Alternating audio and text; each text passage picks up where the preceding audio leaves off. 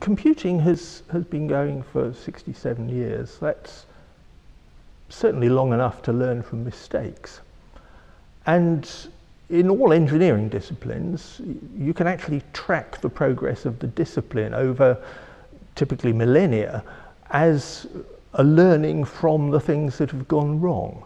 No bridge builder will ever build the Tacoma Narrows Bridge again, or the kind of no architect or civil engineer will build the sort of block of flats that led to the Ronan Point collapse, or the Box Girder Bridge collapse, or even the Millennium Footbridge, because the underlying models have been changed so that those mistakes can't be made again.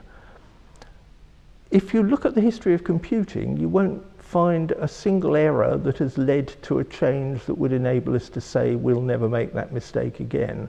And that's not because there haven't been errors, it's just that we haven't yet learned from them.